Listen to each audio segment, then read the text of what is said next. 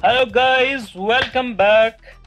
Today I am here with another unboxing video. Why I am here? I'm going to do unboxing of this bloody mouse, which name is W60 Max. And why I'm buying this one? Because before I was using this mouse, it's same A4 Tech bloody, but the version is V3. It was having so many problems. These side buttons are stuck already, and sometimes they came out, and sometimes if you can see this light, now it's red, it means it's working fine. But sometime when I switch on my PC, this light is becomes yellow and it start blinking, and the mouse it's not usable.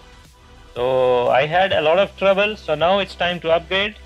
Here is the package. I haven't opened it. Let's open it together and see what's inside and how good it is. Okay, so I'm using my clock multi tool, which is very nice and it's not too much expensive as well. It's very sharp, so you have to be very careful while using it.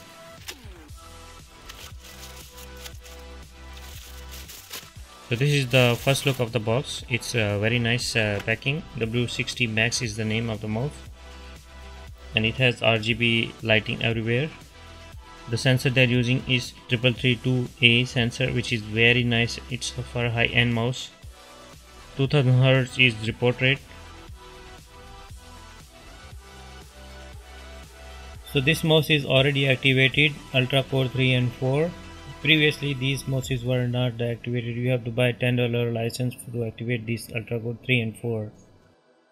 If we talk about the features, 15 zone RGB animation, preloaded 5 RGB lighting effects, adjustable XY axis, 2000 Hz report rate, 4 type LOD adjustment, lift of distance, 4 MB onboard memory, 6 weapon modes of left key, dual injection soft rubber grips, which is very nice for holding, Metal X glide armor boot, which is very nice and it's very smooth.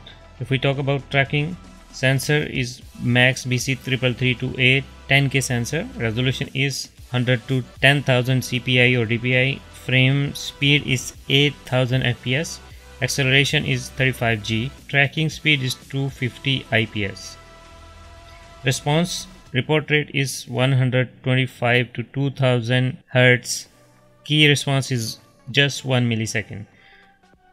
Talk about durability, micro switch is over 50 million clicks, right and left buttons, wheel is over 500,000 scrolls, and Metal X glide armor boot is over 300 kilometers.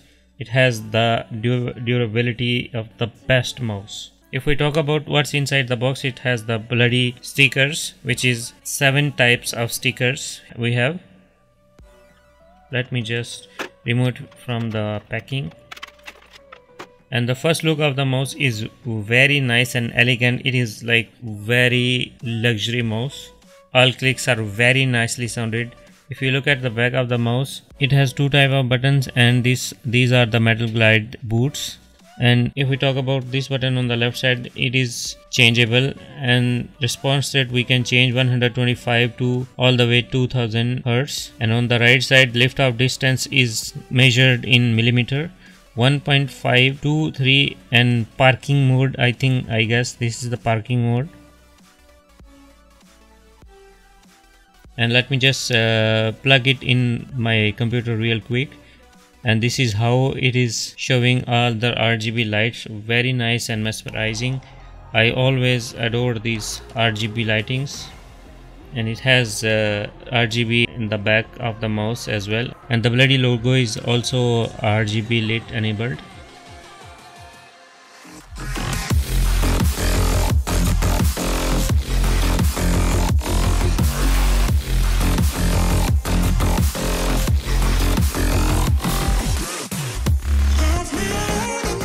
And the wheel scroll is very nice and smooth. It's not giving that clicky sound. It has a little bit clicky sound and the feel, but it's not too much noticeable.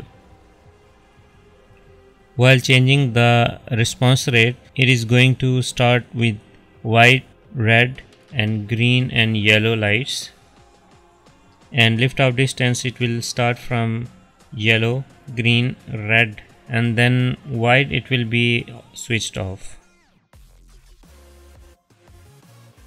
And if we talk about the grip of this mouse is okay, but if I compare with my previous mouse V3, it is a little bit uncomfortable from the right side of the mouse, because I'm used to play in V3.